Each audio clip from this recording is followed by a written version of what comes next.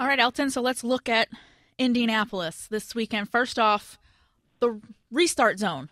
You all had implemented at Chicago, the restart zone got moved back before that final corner. We're going to see that again in Indianapolis. What is the hope there? I know, to try to get these drivers spread out. Do you feel like that will be the case at Indianapolis and it will kind of alleviate the carnage that we've seen in Turn 1?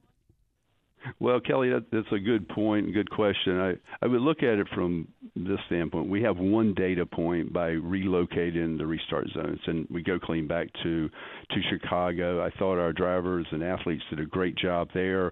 Obviously, we dealt with weather there as well, so we were single-file restarts, and the start of the race was single-file there just due to the fact that it was we had wet conditions. So the goal, as you mentioned, would be to, clean up the carnage in Turn 1.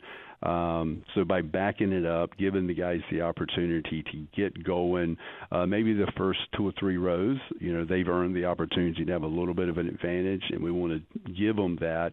We will start the weekend as we do every weekend with double file restarts, and if things happen that we feel like we need to call an audible and go to single file, we have the ability to do that. But our race fans for over time have come to really enjoy double file restarts. We don't want to take that away unless there's a real need to do that. So the goal is, yes, to hopefully eliminate some of the carnage in turn 1. I felt like we accomplished that at Chicago, and the goal is to do the same here. And then we will also look, as we move forward, Watkins Glen, we've been fortunate in the past, the way that racetrack lays out, there will be no change at Watkins Glen. Restart zone will be located in the same place it was in 2022, and really no restrictions on that one. Excuse me. And then we'll reassess as we get to Charlotte and the Roval in the next 3 or 4 weeks here on what we need to do there as well.